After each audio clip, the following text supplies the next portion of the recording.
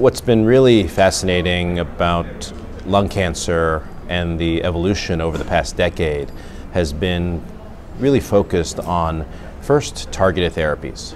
We were very happy that we could get oral or IV therapies that were biologic in nature that could replace intravenous cytotoxic chemotherapies, or at least offer a different alternative for the patient.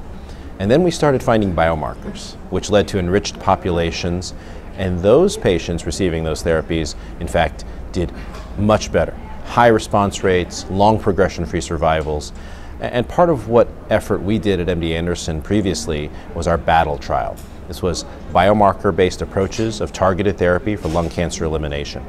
And what we did in this phase 2 effort was to biopsy everybody freshly after they've already been treated and use that material to determine what may be the best therapy for them. But part of our planning process in that is that we archived both blood and tissue in order to answer further questions down the road. So one of the abstracts here looks at cell-free plasma as a potential way to assess these biomarkers in the blood and not have to use tissue and an invasive test.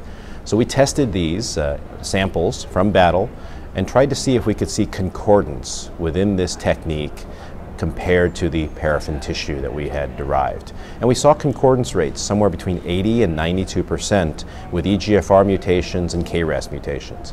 So having an enriched set of tissue and blood from trials like BATTLE, where we're collecting all of these specimens for future planning, has been really helpful in testing new technologies, new therapies, and certainly identifying biomarkers.